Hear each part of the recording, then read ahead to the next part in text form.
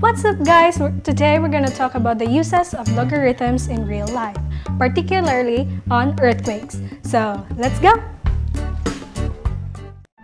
Okay, so right now we're going to talk about the Richter scale. Richter scale is formulated by Charles Richter. It is used to find the magnitude of the earthquake using this formula. R equals 2/3 log E over 10 to the power of 4.40, where R is the magnitude and E is the energy released in joules. Using the Richter scale, we can find the magnitude when the energy released in joules is given. But today, we're gonna talk about finding the energy released in joules using the magnitude given. Okay, we were tasked to search the latest earthquake here in Bohol and use its magnitude to find the energy released by it. According to my research, the latest earthquake happened in Bohol was last July 19, 2020 at exactly 5:43 p.m. The epicenter was at Balilihan, Bohol. It was not damaging at all since the magnitude of the earthquake is only 3.5.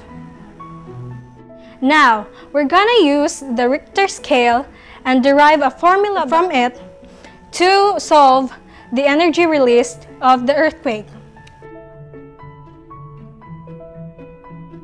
Okay, first things first, we're gonna write the given of the problem, which is the magnitude.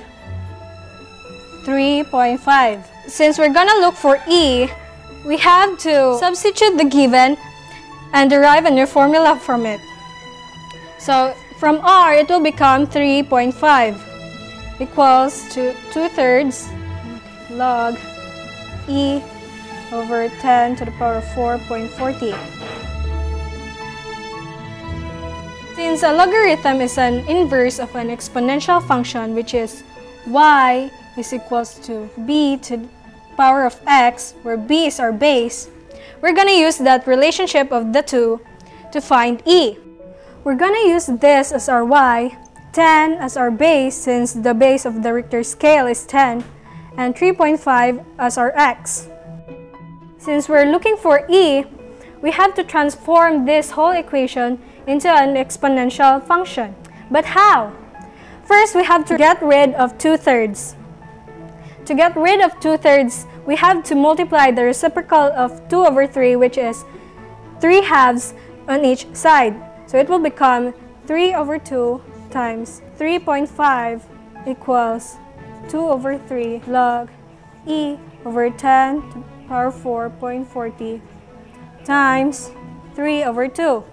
Now this will be cancelled since if we multiply each other, we're going to come up with 1.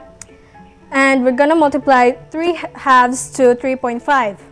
Using our calculators, we come up with 5.25 equals log, we're going to write our base 10, E over 10 to the power 4.40.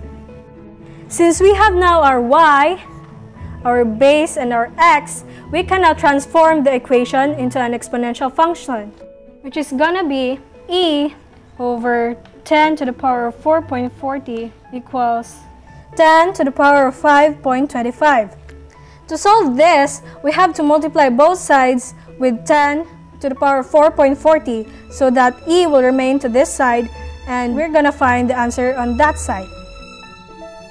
E equals 10 to the power of 5.25 times 10 to the power of 4.40. We're going to use our calculator so we can compute this quickly. It's going to be E equals 4,466,835,921.5096 4, or I'm gonna round it up. It's going to be 4,466,835,922. Or in scientific notations, it's going to be 4.466,835,922 times 10 to the power of 9. So our final answer is 4.4668592 times 10 to the power of 9 joules. So using this derived formula, we can now find the energy released by the 3.5 magnitude earthquake, which is 4.466,835,92 times 10 to the power of 9 joules.